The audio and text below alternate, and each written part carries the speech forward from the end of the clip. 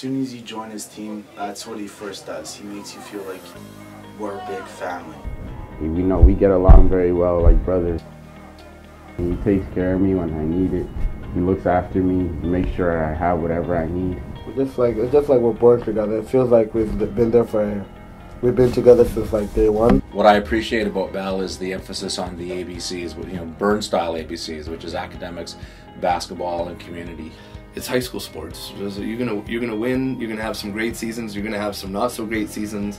At the end of the day, it's about creating memories and creating a sense of community and family and belonging.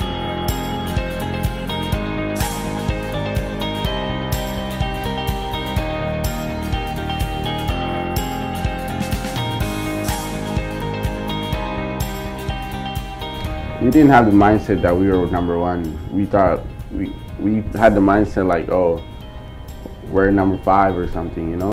We just thought like that we shouldn't like get over our heads and just play everyone like as hard as, play every team the same, just as hard as we can.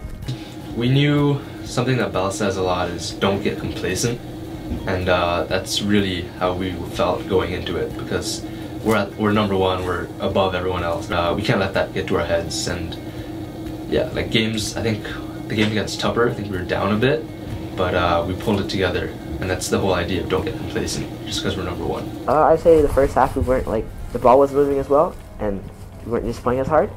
It wasn't really what he said. We had to find it in ourselves. Like, we were playing lazy, we weren't playing with energy at all, our bench was not in it. We all just told each other, like, we have to stop being a bunch of just play, you know, have fun, and that's what we did. It just sort of clicked that like we're not going to lose at this point in provincials, because this isn't what we came here to do. They came back out in the second half, and you had guys that really stepped up, and they all wanted it though, right? Like we all really banded together this year and really made it more about being part of a family and a group, and those guys all bought in, and when you have those kids buying in, it makes a huge difference. Yeah.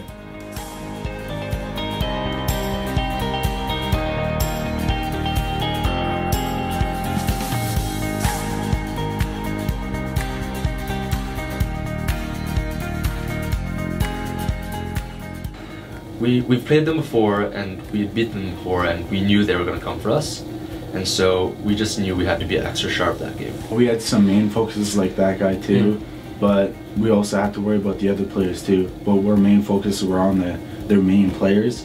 As soon as we locked them down, like we put Martin, like Bethel, and people like Sufi on them, then after that, I wouldn't say easy, but it was a little less challenging because we were locking them up. One of the things that we wanted to reiterate was that Tupper and North Delta were very good teams, but they were young, and their core group was grade 11s, and so our core group was grade 12s. So we needed to lean on our experience to beat those teams that were younger than us, and I think that played a big factor in those wins.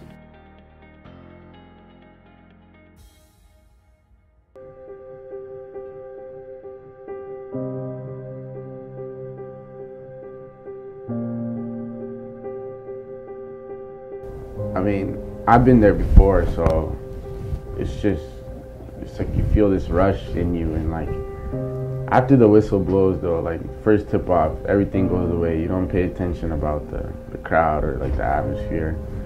You just play basketball.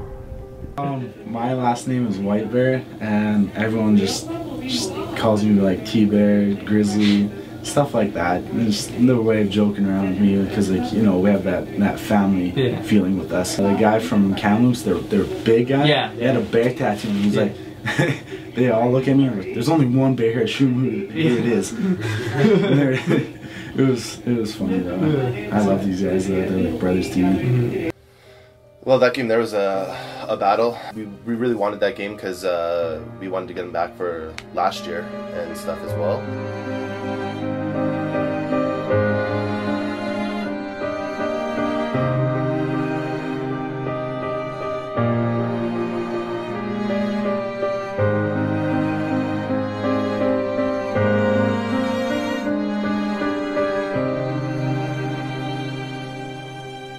We made some bold moves by leaving one of their players open a little bit more, giving him more of the emphasis to be the hero. We knew we were always in the game, and we always had the opportunity because we have guys that can shoot the ball. Martin and Betho, like, and Sufi, like, all these guys can shoot the ball, and when they're on, they're on. So I don't think we were ever really worried. It was just the fact that we just needed one extra run and stuff, and I think that's kind of, we just didn't get that last bit of a run.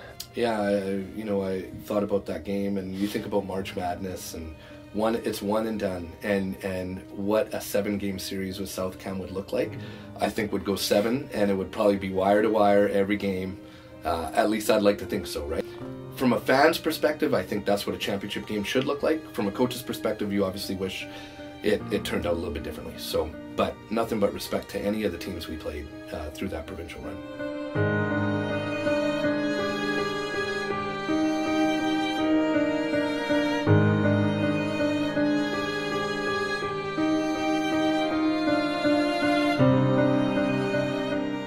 The neighborhood around here is tough. I mean, there's a lot of older guys hanging around the streets, like, you know, just doing bad things, and younger guys just want to follow. So I mean, the younger guys who are playing basketball, they find it as a way to like escape those guys. You know, our goals maybe are more about growing our alumni game, growing a sense of connection to our alumni, to the program. Providing more opportunity for our students. That's it. If we do that, I'll be happy. And if that means we win a provincial on the way, or we never win another tournament again, then so be it. But I think the sense of community is really at the crux of what we're doing, and we do it because we love it, right? And we love this community. We love being here. We connect to these students, and you know, so for us, it's more about, let's grow this sense of belonging to Byrne Creek basketball and Byrne Creek in general, and grow it in that sense, and so that our alumni feel connected to the current season, whatever year that may be. I mean, I think that it would be fantastic to obviously to win, you know, a championship, but that would be the, I guess, not the goal, but a result of that.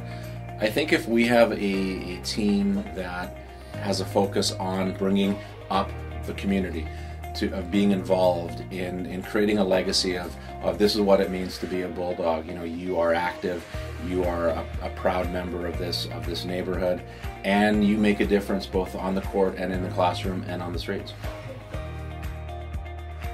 They look down at us because like we're having so much fun, and these guys are like just there to play basketball, but we're there to, like, it's a life cycle, it's a lifestyle. We build it and we make such friendship within our basketball team that it's like family. Like, it's not like, oh, there's one person, it's everybody together.